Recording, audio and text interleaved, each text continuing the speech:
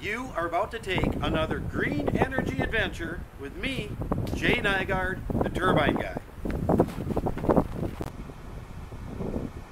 Alright folks, welcome to a windy and blustery day in the tundra of Minnesota.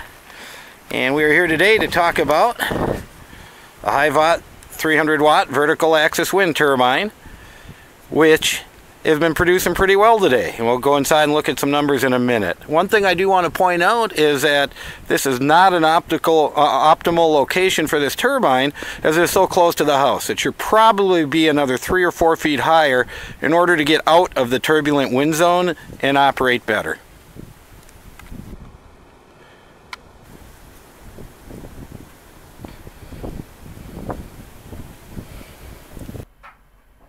Alright folks, we're in the basement looking at it now. Up over 100 watts. This is the charge controller for the Hi-VAWT DS300. You can also run one solar module through it. It runs 12 or 24 volt battery banks. You can see we're up over 130 for a minute. Now what's nice is this will also tell you the current or the voltage. You notice the voltage changes. The faster it spins, the more voltage, you produce more power. 180, 190. We're having a good time right now. Almost 2/3 power. And as I said, that turbine's in a bit of a subpar location. But if it was a little higher up there, we'd be getting more power out of it.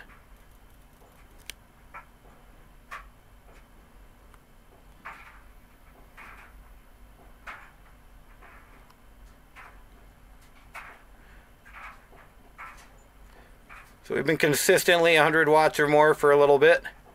And let's head back outside and listen to how loud it is out there.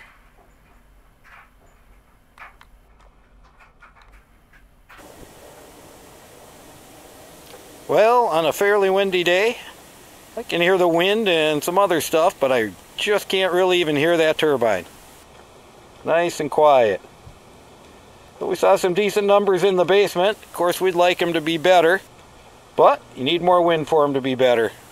And if it was that windy, you probably wouldn't be able to hear me on the camera. Anyways, thanks for joining us. And this is the Turbine Guy saying, if you're interested in one of these or other renewables, just check out my website on the contact page and send me an email at gogreenenergyonline.com, gogreenenergyonline.com.